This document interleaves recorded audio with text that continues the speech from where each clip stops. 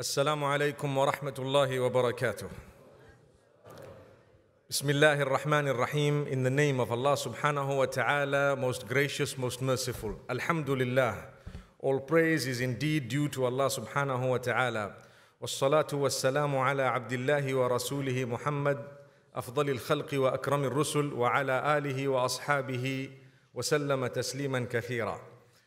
We send complete blessings and salutations upon Muhammad sallallahu alayhi wasallam, the best of creation, the most noble of all prophets. May Allah subhanahu wa ta'ala bless him, his companions, his household. May Allah subhanahu wa ta'ala bless every one of us and grant us every form of goodness. My brothers, my sisters, when things happen in our lives, generally we react to these things in a specific way. A lot of the times, this way, the way we react to things that happen to us, is connected to our upbringing. It's connected to the programming of the hard drive that we have, the brain. So as something happens, we react based on how we were taught to react. Now, for your information, the best of creation, the most noble of all messengers, we believe very firmly, is Muhammad sallallahu alayhi wasallam. There is no doubt. We believe that the greatest gift that Allah has bestowed upon us is something known as Iman. Iman meaning, I believe in Allah, I believe in Rasulullah sallallahu alayhi wasallam. I utter the Shahada, La ilaha illallah, Muhammadur Rasulullah. And I bear witness that there is none worthy of worship besides Allah. And I bear witness that Muhammad, peace be upon him, is his final messenger. And that means I will follow the system and the plan of Allah subhanahu wa ta'ala. So there are so many occasions in the life of Muhammad sallallahu alayhi wasallam where things have happened and he reacted in a way that we would not react if we were faced with the same. Why? Sometimes because we lack that education, we don't know. Sometimes because we know, but we claim that we're not prophets, which is actually something weak. The reason is, yes, we are not prophets, but we cannot use that statement to justify the distance between us and the method of Muhammad sallallahu alayhi wasallam. We have to make sure that we are as close as possible. And sometimes we know it. We are educated. We understand the Prophet sallallahu alayhi wasallam's reactions. We know we should be reacting in a similar way, but we're not bothered. We're too lazy. Or we just feel like it's going to be tough, it's going to be hard. I don't care. And that's the attitude we develop.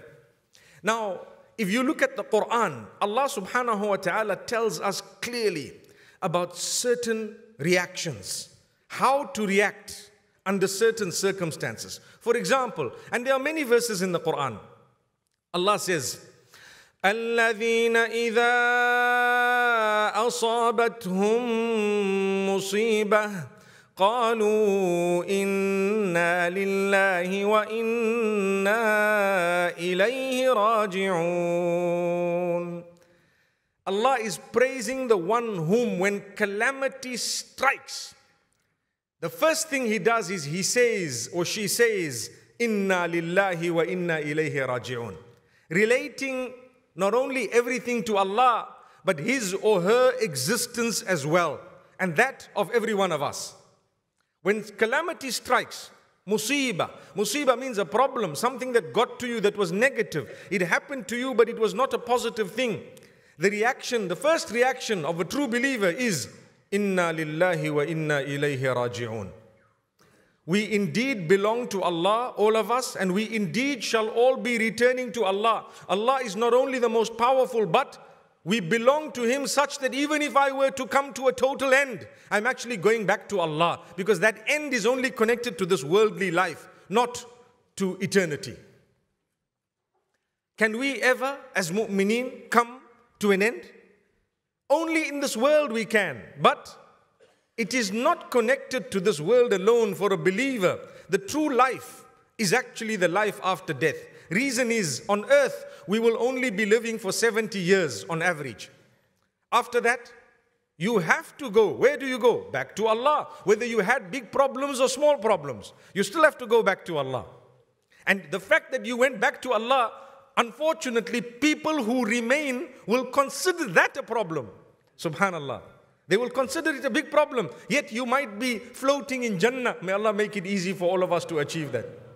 You might be in a far more beautiful place, but your children are crying. Your wife, I hope she is crying.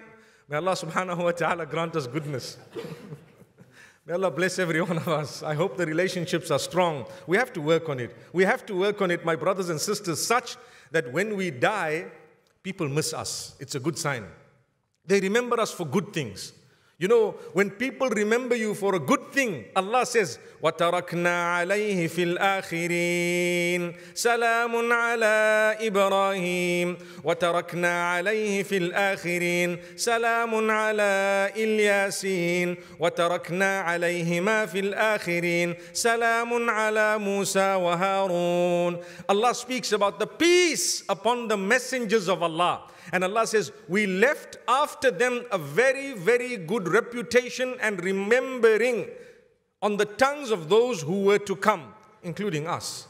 Today when we say Ibrahim, what do we say?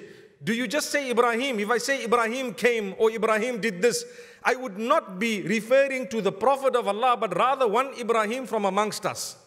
If I'm referring to the Prophet, it is an insult to say his name without saying alayhi salam, may peace be on him.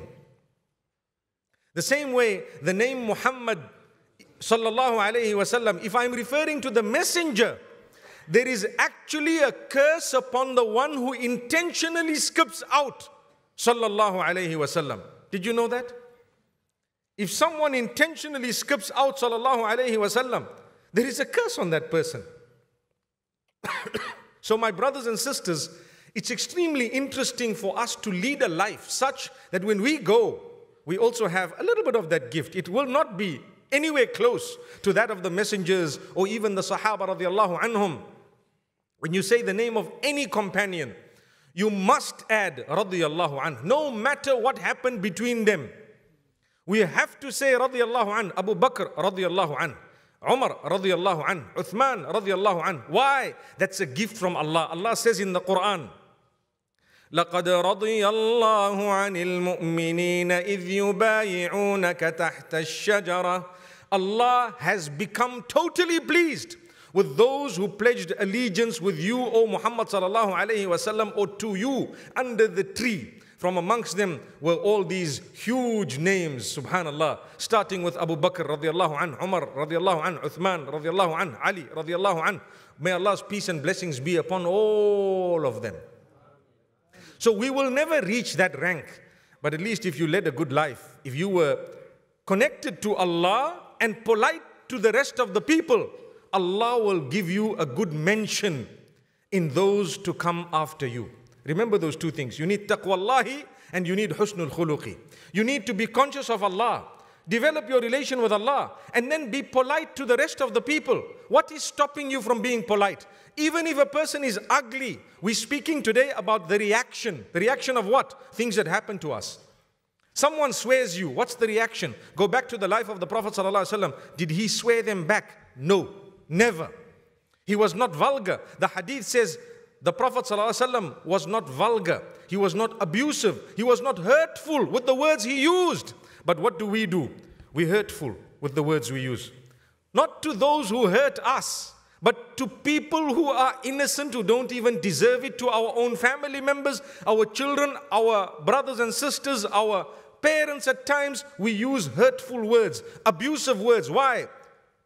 Not even as a reaction, but as an action to begin with. May Allah forgive us. May Allah guide us. May Allah strengthen us. My brothers, my sisters, I plead with you to become more conscious of the way you use your tongue. Wallahi, it will solve a lot of your problems. When you die, people will remember you for the good words you used to utter. They will remember you because you made them feel good. You made them feel worthwhile. With us, those who are connected to us so closely, we make them feel unworthy. We make them feel totally useless. A'udhu billah. It is a sign that we need reformation ourselves. Let's get back to that verse of the Quran where Allah says, when a calamity strikes, you are supposed to declare your closeness to Allah and confirm that you are going to return to Allah subhanahu wa ta'ala. Remember that. So that is Allah subhanahu wa ta'ala telling us. When a problem happens, it's not the end of the world. But even if it was the end of the world, who would you return to? To Allah. So you say, Inna lillah wa inna ilayhi raji'un. Nothing can be bad for a mu'min. There is another way that the Prophet ﷺ has taught us to react. You know, Abu Sufyan, before he was a Muslim, he was the leader of the Meccans, the Meccan army.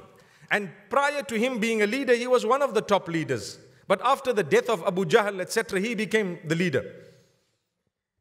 He prepared an army to come back to attack Muhammad sallallahu alaihi wasallam. And the Meccans had sent a huge army to come and attack. And the mu'mineen were small in number, 313, small number. They were not even prepared with their own weapons. And what happened? The army had come forth and they were coming. Someone got to Muhammad sallallahu alaihi wasallam and told him that Abu Sufyan and them are coming. And this is the condition upon which they are coming, which means they're heavily armed. You know what? Allah mentions this in the Quran.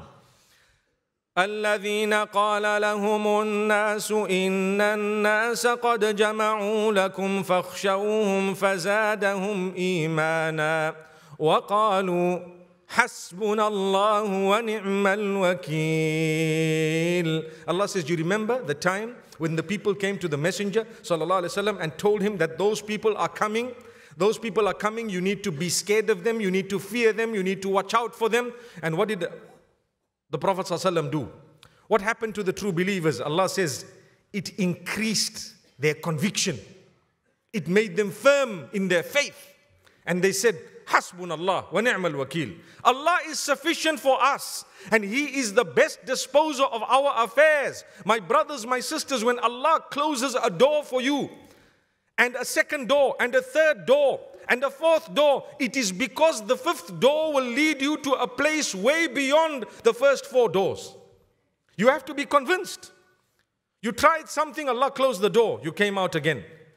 You tried something, Allah closed the second door and the third. Whether it was a marriage and you ended up divorced once, twice, thrice. Some of the brothers and sisters, especially the sisters who've been divorced more than twice, they will tell you, I've given up.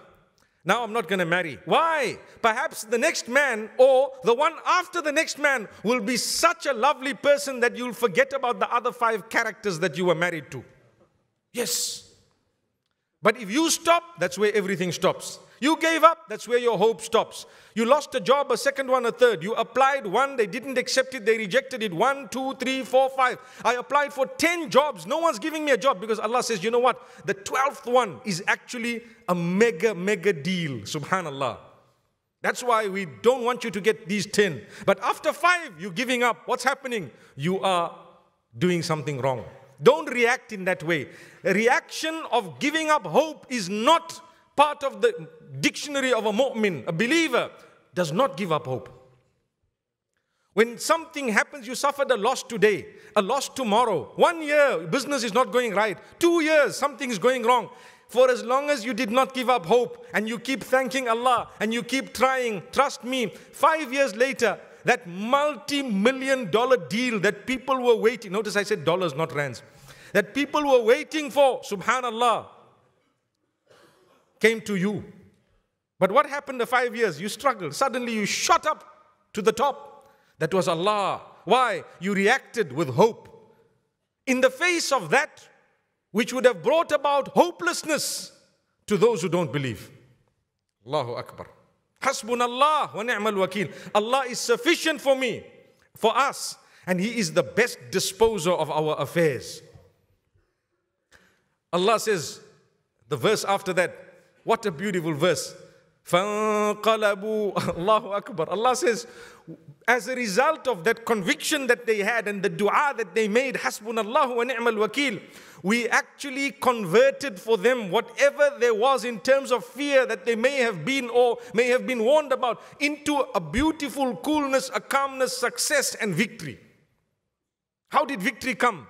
They reacted correctly. Let me give you another reaction in the Quran. You know, sometimes we hear some news. News is either good or bad. It's either about peace or about war. It's either about something positive or negative. Important pieces of news. How do we react? Let me tell you typically what we do. Someone says, you know what? There is, okay, let me make it a bit interesting. Rather than saying something negative, you say, you desperately need butter, for example. Let's say ghee. Now, ghee, you know what ghee is, okay? Not many people know. So, you desperately need it, and someone tells you it's at 1/10 of the price at the store that is across the road. What are you going to do? A lot of people would start forwarding messages with a good heart, This, I'm giving you a very light example. With a good heart, you start forwarding messages. MashaAllah, it's good.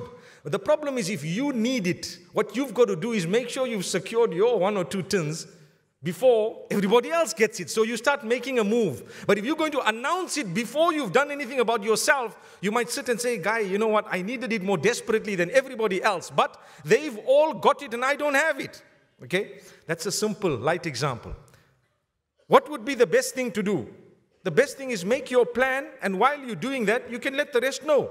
There's a time to tell the people. There's a place to tell the people. I give you a more serious example. If there is a man with a gun out there, and someone sees it, there are so many ways of reacting. He can either start screaming, yelling, and then this guy takes, what happens with a thief? You ask those who know. I think here in Cape Town, people know. When someone wants to hijack a vehicle from Gatesville, he is a fool. The reason is you can't come out of Gatesville. You're not going to get out of this place. And when that happens, do you know that he will start panicking? If he has a weapon, the thieves, a lot of the times they use these weapons when they start panicking. Okay? So if you're in the wrong place, wrong time, there's going to be crossfire. Do you understand what I'm saying? When a thief comes in, if he's armed, there's a different way of dealing with this. We are fortunate, we are from Africa. That's why we taught this drill. People who are hearing this lecture, living in other countries might be saying, what is he talking about? But it's a fact. If a man is armed, you deal with him differently. Very different. You got to make sure, he says, you say, look, take what you want. He says, look down, you look down. Look up, you look up. Things that you wouldn't even do in salah, astaghfirullah. You know, a lot of us, when Allah says, do this, do that, we don't do it. But a thief with a gun says, do it, we did it. Khalas. On the ground, you're on the ground. But 5 salah, we're not on the ground. Allahu Akbar. May Allah forgive us. So, you know how to react because, or you should be, because if you react wrongly, it's going to become dangerous. So, if you scream and the guy panics, there's a problem. Rather, you deal with the situation. You can let 1 or 2 people know, you know a certain uncle, you know someone else, you know the security of the masjid. For example, there's always security in the masjids. Mostly, you know, like we say, unmarked vehicles. There are unmarked security members that are here. A lot of you might know them, some of you might not know them, but they're there. So now what happens? Subhanallah, you deal with them in a beautiful way. The problem is solved. When people come out, they heard, you know, there was a guy who tried his luck, but he was dealt with. He was dealt with. Why? Because you dealt with it and you reacted in the correct way. So Allah speaks about this in the Quran. وَإِذَا جَاءَهُمْ أَمْرٌ مِّنَ الْأَمْنِ أَوِ الْخَوْفِ أَذَاعُوا بِهِ. You know the hypocrites. Allah says, when news of peace, security, or war, or uncertainty, lack of security comes to them, they broadcast it without thinking. They broadcast it. First thing they do, they let the whole world know. This is what happened. And Allah says, وَلَوْ رَدُّوهُ إِلَى الرَّسُولِ وَإِلَىٰ أُولِي الْأَمْرِ مِنْهُمْ لَعَلِمَهُ الَّذِينَ يَسْتَنبِطُونَهُ مِنْهُمْ. Had they approached the Messenger, sallallahu alayhi wasallam, had they approached those with sound intellect, sound knowledge, with that piece of information, they would have known how to process that information and react as a result of what they heard or what they know. When you get news that is very important, you don't just broadcast it. When you get news that is serious, either way, whether it's good or bad, you don't just broadcast it. First, you ask yourself, what am I about to do? When you make a profit of 1 million rands, you don't broadcast it. People might become jealous. The thieves will know where to go because you broadcasted it. When you have a loss, sometimes you don't just broadcast it. Sometimes you might want to keep it within because you don't want to give an opportunity for those who dislike you to laugh and to become happy at your loss. It happens. That's why there is a dua where we are taught to say, "Oh Allah, do not let our enemies become happy at our loss." Subhanallah. Don't give our enemies a chance to laugh at us. That's a dua. May Allah subhanahu wa ta'ala grant us ease. So my brothers and sisters, to react, the Quran is telling you when something happens to you, you need to know how to react. Either inna lillahi wa inna ilayhi raji'un, hasbunallahu wa ni'mal wakil, or you need to know whether or not to broadcast that news and how and to who. Now I get to one serious matter that came to me a few days ago, 2-3 days ago. So there are people who hate Islam, you know that. That hatred is based a lot of the times on ignorance. Ignorance. Because of that, they hate the Prophet ﷺ due to that ignorance. I'd like to put it at ignorance. I don't want to get it further because I've seen people who've hated and later on they became Muslim. Okay? So we don't want to say anything besides ignorance. They're ignorant. So one of the Dutch MPs, senior guy in the political hierarchy, he decided to fire up something called Draw a Cartoon of Muhammad 2018 sallallahu alayhi wasallam. Right? And the competition is on. A'udhu billah. May Allah protect us and may Allah guide everyone. What will it do to us? It is provoking us. That's what it is. Provocation. Someone telling you we're going to draw dirty cartoons and it's my right to do it. We tell them, my dear brother in humanity, you're making a mistake. You don't know the Messenger sallallahu alaihi wasallam. You don't know Islam. You're blaming a faith that has promoted peace over the centuries by looking at a few issues that have affected you and perhaps those around you and a few others, and you're blaming 2 billion people. And on top of that, the Messenger, peace be upon him, who brought about a lot of the goodness that we have today from Allah subhanahu wa ta'ala. I'm talking of as mankind. A lot of what we have today is taken from Islam, whether you like it or not. You might be ignorant, but it actually is.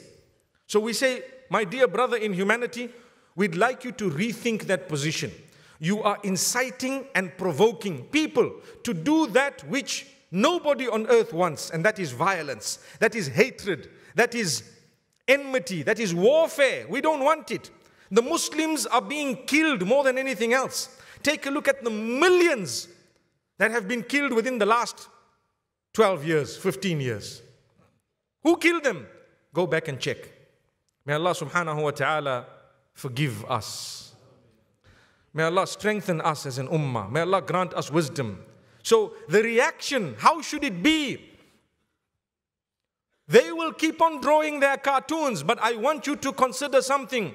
When they harmed Nabi sallallahu alayhi wasallam in Ta'if and in his life, in his person, he reacted with a beautiful dua. He reacted in a calm way. As a result, they turned to Islam wholesale.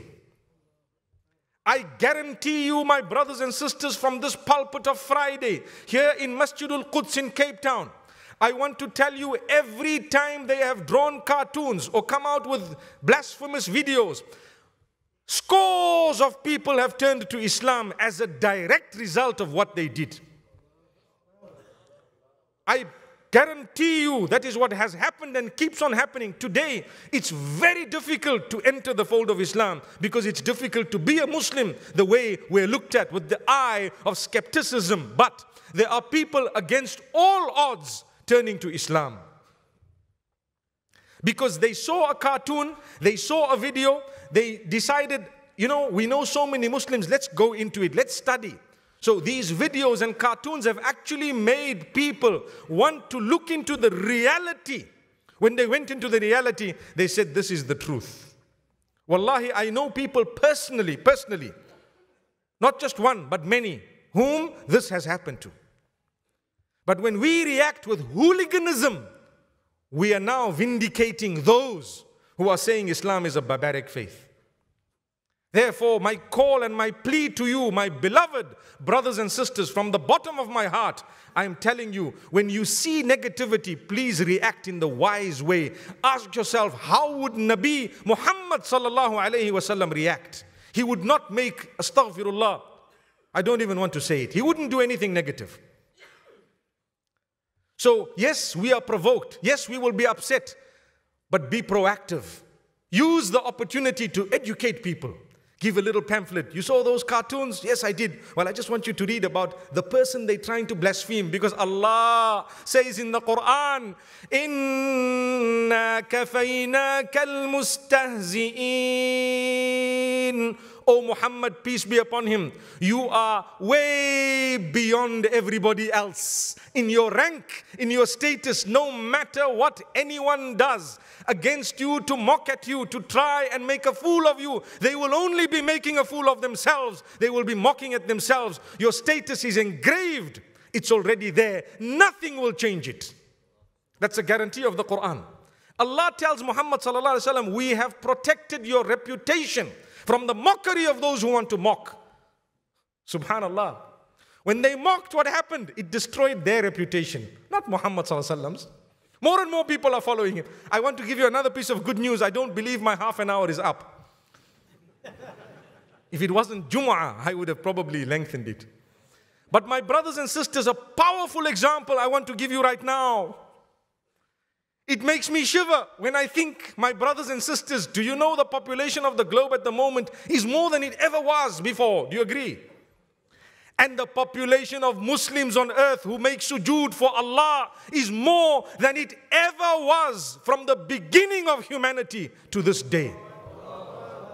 I promise you, don't lose hope in the mercy of Allah. The deen of Allah is solid. It is strong. Yes, we do have problems. We will manage them by the help of Allah. We do have crises. Do not be despondent. We do have splits. We do have disunity, but by the help of Allah, if we keep on reminding people of our duties unto one another, to speak with each other with respect, to be able to react correctly when things go wrong, when things don't go the way we'd like them to go, then we will definitely be serving the deen. There is a lot to hope for. Look at this masjid, my brothers and sisters. I want to let you know, the masjid is packed to capacity. Isn't that a sign that we are connected to Allah? Why lose hope? This is the house of Allah. We are about to put our heads on the ground for Allah. I'm going to put my head on the ground, inshallah, for the sake of Allah subhanahu wa ta'ala, not once, but so many times. Whereas those magicians at the time of the Prophet Musa alayhi salam, they were evil people. But when they turned to the deen and when they made one prostration, not two, not five, one prostration for Allah, Allah says we wiped out all their sins, granted them Jannah in return. If one prostration could wipe out everything they did, my brothers and sisters, I've made thousands of prostrations. May Allah accept at least one. So have you. So have all of us. Smile, there is hope. Allah is Rabbun Ghafoor. Allah is most merciful. Allah is the most forgiving, the most beneficent. And I end off with the same statement, my brothers and sisters. Let's learn not to react in a negative way to anything that happens to us. أقول قولي هذا وصلى الله وسلم على نبينا محمد.